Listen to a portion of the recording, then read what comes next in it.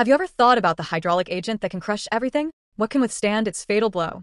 The deformable paper commonly seen in life will only deform after 2 seconds and then explode.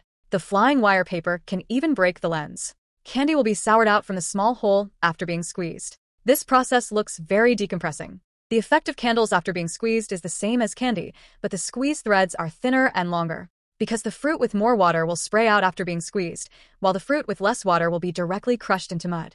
The seemingly hard steel lock will pop out first after being squeezed, and then the lock body will deform and break. The steel ball in front of you is 500 type steel. This material can withstand bullet shooting.